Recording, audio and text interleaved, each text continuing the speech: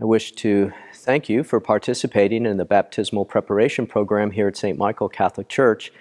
My name is Monsignor Frank Rossi. I'm privileged to be the pastor. You parents who are presenting your children for baptism here at St. Michael's, I thank you very much. Our parish family is enriched by having your children as part of the membership of this community upon their baptism.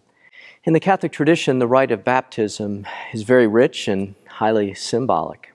And so I think if we take a moment to look at how we celebrate the sacrament of baptism, we'll be able to enter more deeply into the celebration itself.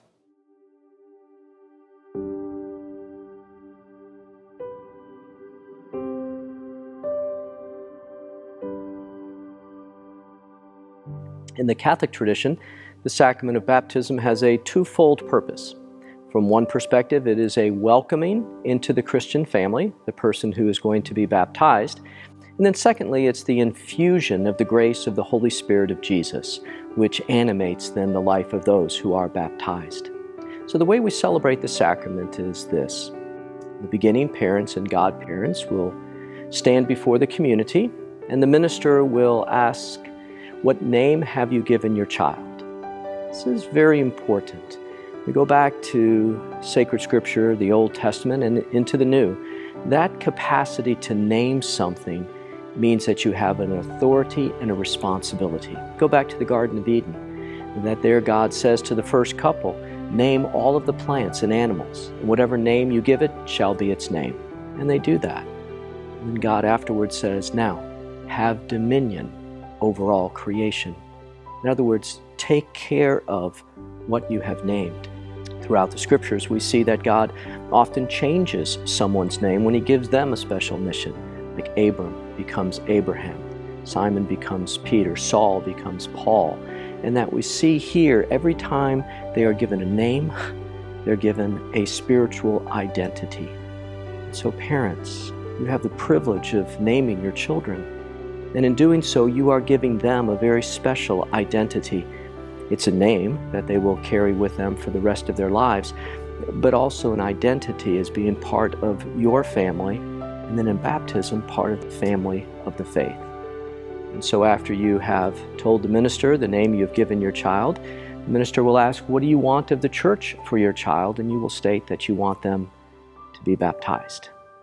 And then the minister will ask if you are willing to accept the responsibilities of training your child in the practice of the faith, because you parents, you are the first educators of your children in all ways, and including the ways of faith.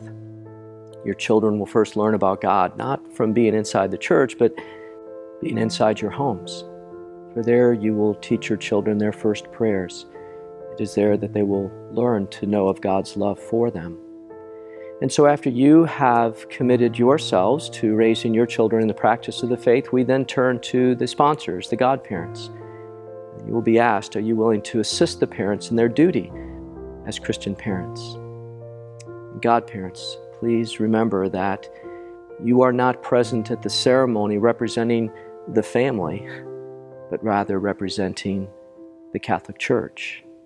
You are a visible presence that the Catholic Church wants to be a part of this child's life, wants to assist the parents in their duty as Christian parents. And so you are speaking on behalf of 1.3 billion Catholics, that we want to assist the parents and the child himself in learning more about God, teachings of our Catholic Church, how to live in faith and morals. Once we have made those commitments from the parents and the godparents, then the minister will sign each child with the sign of the cross, which is the symbol of our Christian faith. The sign of the cross will be traced on the forehead of the child. And then parents and godparents, and hopefully all of those who have joined you, will be able to do the same. So that's our welcoming. And then after we've done that, we're going to listen to a passage of sacred scripture. Because the sacraments are not the creation of the church. They're the gift of the Lord. And so we want to take a moment to listen to what our Lord has to say about the Christian faith, about being baptized, and what that gift is for us. after the scripture passage, we're going to have some intercessory prayers, and that's where we ask the Lord to assist us to be able, as adults, to be good witnesses of the faith for our children, because our children will learn about our faith through our words and our actions. And so we'll ask God to help us to be good witnesses of the faith for the children who are entrusted to our care. And after we do that, we're going to ask the saints to intercede for us. These are the men and women of heroic virtue who were human just like us, but lived their Christian faith to the full. And so we'll ask them to intercede for us and to assist us by their prayers, that we may be living saints for our children. After we have done that, we will have a special preparatory prayer over the children, claiming that we do desire that the Lord will free them from sin and fill them with His grace. And so we'll move to the baptismal font. Once there, we will ask God's blessings to be upon the water, and I invite you to listen attentively to the prayer of blessing, because it shows how God has used water throughout salvation history as a symbol of His presence and His power in our world and in our lives. Once our water has been blessed, now we need to be enriched, and so we will all be asked to renew our baptismal promises to reject sin and to profess our faith in God. We say I do, that we will renounce sin, and then we will say I do, that we do believe in God as Father, Son, and Holy Spirit. So now our water is blessed, and we are fortified in our faith. And then one by one the children will be brought to the font, held by parents and godparents. We will pour the waters of baptism over the head of the child while we invoke the triune God. And through that water and word, each child will be cleansed of the stain of original sin that we all bear by virtue of coming from a fallen human race, and then the infusion of the grace of the Holy Spirit of Christ that will dwell forever in the life of the child. Once they come out of the waters of baptism, each will be anointed with chrism oil. The chrism oil is an oil that is consecrated by the bishop each year. Chrism oil has balsam in it, a perfume, so it's very sweet smelling.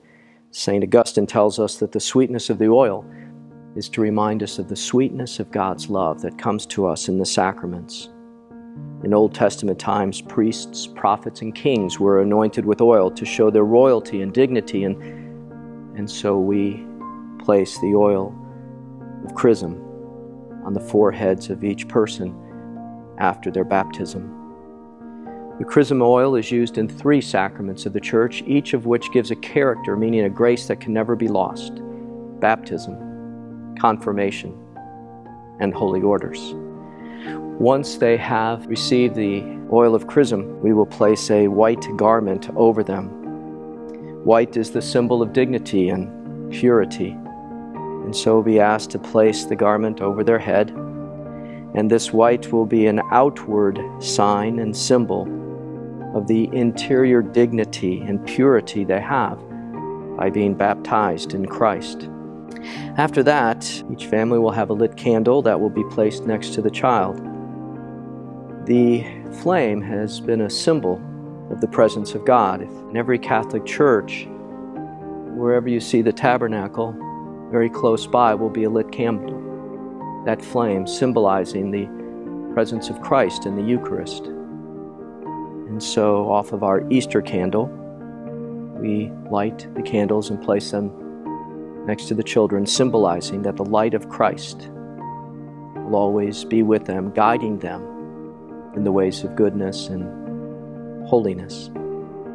Once they have received these symbols of their baptism, then as a community of faith, we will pray together the Lord's Prayer.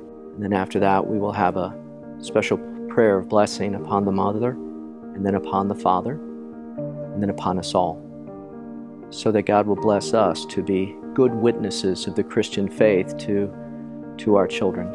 And that will then conclude our celebration of the rite of baptism, where we have joyfully welcomed into our Christian family these beautiful new members, and they have received that beautiful gift of the Spirit of Christ, guiding them in this journey here on earth and ultimately leading them to the gift of eternal life.